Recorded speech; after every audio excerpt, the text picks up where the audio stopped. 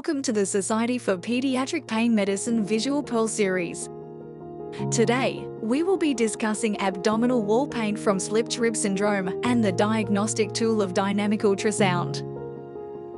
Today, we will learn about slipping rib syndrome by the presentation of a compelling case, discuss its incidence and symptoms in the general population, identify those at risk, review diagnostic criteria and confirmation methods, explore treatment strategies from conservative to interventional, and explain surgical and post-surgical management options. A 16-year-old female with chronic abdominal pain. Despite thorough gastroenterology investigations, the cause remains elusive. Her pain is constant, worsened by movement, and accompanied by nausea and vomiting. On further history and physical exam, the patient notes frequent clicking sensations at the edges of her ribs that lead to intense aching in the midline of their abdomen. A bedside ultrasound was used to look for causes of pain in the side of the chest and abdomen. Upon imaging at the costal margin, it is noted that the 9th rib is sliding underneath the 8th rib with respirations. A push maneuver is applied to the 9th rib, demonstrating rib overlap again. This causes discomfort in the patient. Bilateral intercostal nerve blocks at ribs 7 to 10 are performed in clinic. The patient reports near complete resolution of pain. Slipping rib syndrome, SRS, a frequently overlooked source of abdominal and chest wall discomfort in clinical practice. Studies suggest that SRS may be responsible for up to 5% of musculoskeletal chest pain cases encountered in primary care settings. This statistic underscores the importance of considering SRS in the differential diagnosis of patients presenting with such symptoms. Slipping rib syndrome usually targets the front part of the ribs, specifically the false ribs, which are usually ribs 8 to 10. Let's delve into the mechanisms underlying slipping rib syndrome, SRS. Certain predisposing factors can cause abnormal costochondral cartilage, resulting in excessive laxity or tearing of these tissues. SRS occurs when one of the false ribs slips underneath the superior cartilage, leading to pain due to excessive ligamentous stretching and impingement of intercostal nerves. It is essential to consider and rule out other potential causes of pain.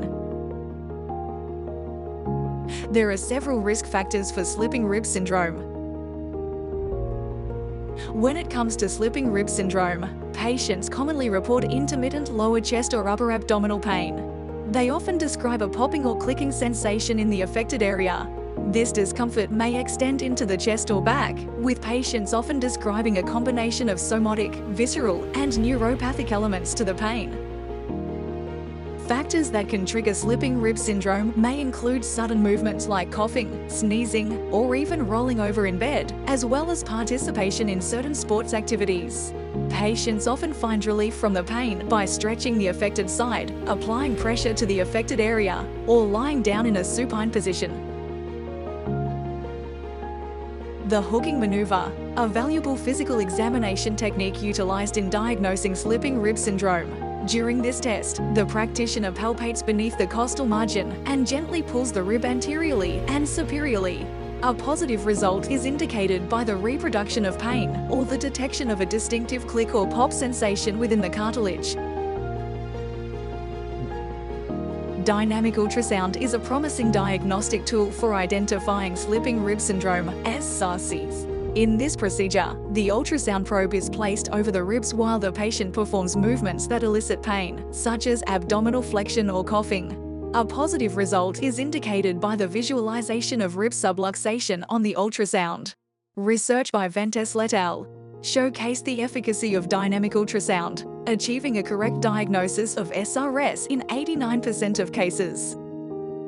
A combination approach can also be taken whereby the practitioner performs the hooking maneuver while visualizing with ultrasound. This combined approach may have a higher sensitivity, 87%, compared to coughing, 54%, or abdominal crunches, 13%. In treating slipping rib syndrome, SRS, initial conservative methods like acetaminophen, NSAIDs, and physical therapy are recommended. Comorbid depression may require attention due to prolonged disability. If initial treatments fail, Intercostal nerve blocks with or without steroids can be considered, although recurrence is common, often necessitating multiple treatments. The definitive treatment for slipping rib syndrome is cartilaginous rib excision, where typically 2 to 3 levels of rib cartilage are removed while preserving the neurovascular bundle. In cases of hypermobile ribs, some advocate for stabilization with a bioabsorbable vertical rib plate to potentially reduce recurrence. Here are some references for a deeper understanding of slipping rib syndrome. Contributors include the following physicians: Rita Agarwal, Allyson Farran, Alexandra Klein, Andrew Dinh, Carole. We thank you again for your time spent with us on behalf of the Society for Pediatric Pain Medicine Visual Pearl Series.